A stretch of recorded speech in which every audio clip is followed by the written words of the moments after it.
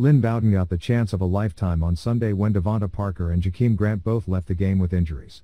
The rookie receiver made the most of his opportunities and was even given some chances to throw the ball. It just seems like every time Bowden gets his hand on the football, he's making a tough catch or making a defender miss. With Parker and Grant still nursing their injuries, Bowden could become a focal point at the end of the season here.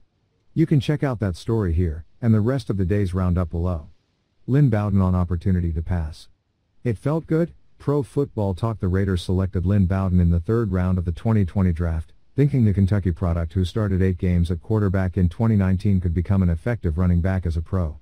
But after just weeks of training camp, Las Vegas traded him to Miami. Report.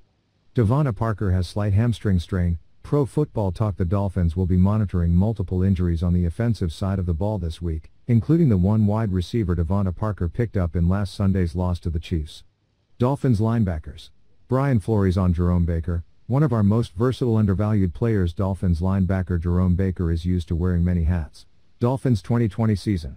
Mapping out Miami Dolphins' path to 2020 NFL playoffs.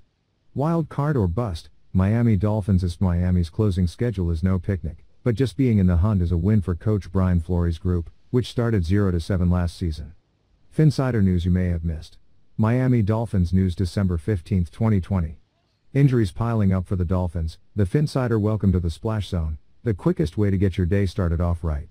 We bring you a rundown of Miami Dolphins news from the last 24 hours. Miami Dolphins QB Tua Tagovailoa has career day in 33-27 loss to Kansas City Chiefs. Film: the Finsider: the film don't lie.